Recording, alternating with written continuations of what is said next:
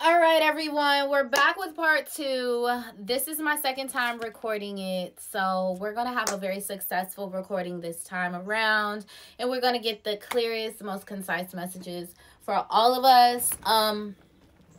And this one, just, I'm going to kind of be a little bit more straight to the point, so just keep that in mind.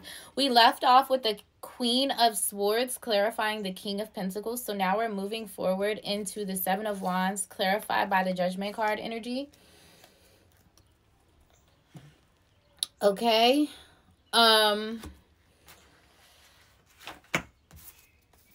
Excuse me. I mean, why not read from the book? Just one of them. The Seven of Wands. Taking a stand, boundaries, risk-taking, and self-knowledge. A woman embraces her cosmic power and is deep in concentration. Everything is available to us when we open ourselves up to the vastness of the cosmos. We can take anything on, outgrow our earlier constraints, shed our skin, and swallow the world whole. The open passion of Leo coupled with Mars is a combustive combination. We can be like a supernova during this time. Do not compromise your values now. Only they can carry you over the threshold. I am a warrior of the light. Okay? So, there's a reconciliation coming towards the end of the month, and I do feel like, more so this is about than anything than, fighting things off. I do feel like you do need to hold your boundaries, especially this is why this no card is here, because you really need to hold your boundaries. I feel like this person may try to come in and, maybe there's some love bombing, and honestly, I feel like this person has good intentions. It's just like maybe they have some bad habits, okay? So this is about you sticking strong with your boundaries and, just saying, you know what? Not today or not at this time. I'll see you later. Something like that is going to occur where you're just like, no, we're not going to be doing it like this. But even though you're still going to be holding strong to your boundaries, this does start the beginning of the renewal in the relationship. It's clarified by the Five of Wands. So this is definitely someone who previously you could have been having conflict, competition, or having just petty disagreements, arguments, or fights with this person. And everything shall be renewed by the end of the month, Aries. So that's good to know.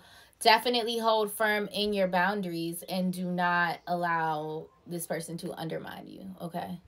Big message there. Play. This is a month of play, Aries. So it's just talking about all the different things that may be coming your way this month, all the different things that will be brought to your attention. There's going to be roller skating rinks, cookouts, hiking, picnics, scuba diving, vacation. There's going to be all kinds of things. So, even this person could be coming in and saying, I'm trying to protect my position. And so, they want to take you on vacation or celebrate with you somehow in some way. But this card is definitely telling you, like, don't be too serious. You've definitely been working hard all month in May. So when you do have these opportunities to go out and have a good time, you should absolutely take them, especially this month. You deserve it. You've been working hard. And honestly, you know what they say, work hard, play harder. And that's exactly what you deserve to do. We have Starseed, what lights you up. This card was really speaking about Aries, about you really just following your passion, your purpose, your destiny, whatever that is for you this month. You're just very, very, very in tune with it. You know that your purpose is the gateway to all of your dreams, desires, wishes, all of the above. You get what you want by following through on your purpose and showing up for God or higher self or your ascended masters, your ancestors, your angel guides, your spirit guides, Allah or, Buddha or whoever it is that you pray to or that you believe, your connection with God, you know that all things are possible through that connection, through that relationship. And so you're just really the message here is to really just focus your energy in that direction, and you will see everything else just come to full purview and into fruition. Like I said, we already talked about the no card a little bit. It says wait, postpone, pause, say no. So this is usually just like the timing is probably almost not right. Okay, so one thing it's saying is that, you know, don't allow people to pressure you into, you know, doing what they want to do.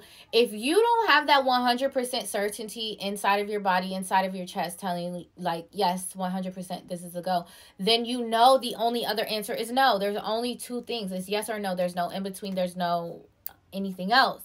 It's just like, you know, it's like when you feel kind of sure about something and you still got that little wedge of uncertainty in there, that means the answer is no. It means just wait until things become more clear and you feel like 100% this is a yes. I have clarity on this. Okay? So the month of May, you will be doing a lot of organization, Aries. So this is, you know, organizing your schedule, organizing your work, because you honestly, you want to have a love life. You want to have a social life. But it's just like, well, how do you find the time to do that if your schedule's all over the place, you're not following through on your routines, and there's a lot of things that you need to get together? You could be organizing like events that you're putting together this month, in the month of May. So this could be birthday parties for other people that are around you. If Aries is your other placement, maybe you're a Gemini sun. And so that could be a lot of what's going on. Yeah, so purpose, planning, efficiency now come to me so easily. So you are really getting organized this month.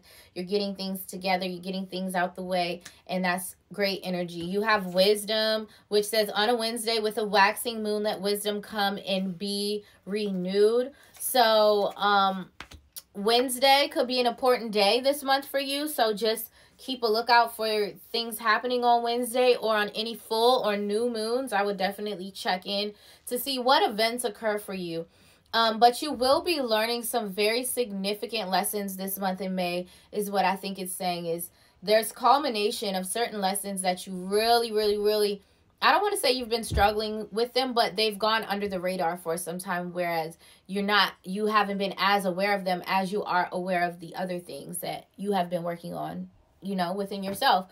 And so, yeah, so now you're learning new wisdom, you're learning new skills that you can work upon and that you can build and make them be better, make them be greater. And so you're gaining a lot of new wisdom this month in May. And then you have knowledge, which, like, these are, you know, two sides of the same coin. Let me connect above and below. Let the knowledge of ancestors flow. So you definitely have a lot of information, a lot of downloads, a lot of messages coming in from your ancestors this month. So you could just be really becoming aware of certain patterns and generational traumas that your ancestors that your ancestors encountered, you know, that are similar to yours, and you're realizing how similar your path is to your ancestors, to your grandmother, to your grandfather, to your great grandmother, to your great grandfather, to your great aunt, your great uncle.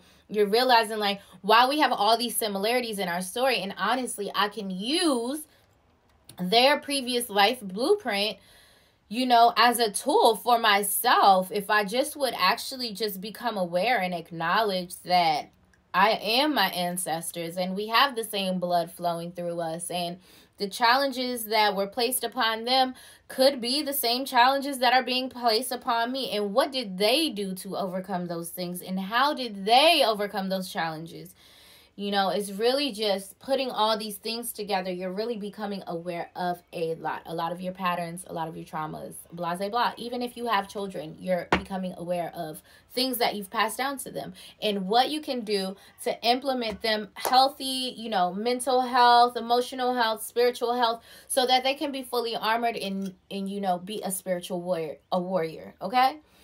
That is the end of the reading. We are done. Happy May, everyone. If you want to book a personal, please just contact me on Instagram, or you can check the link on my link tree, link in bio. Thank you guys for tuning in every month. Welcome new followers.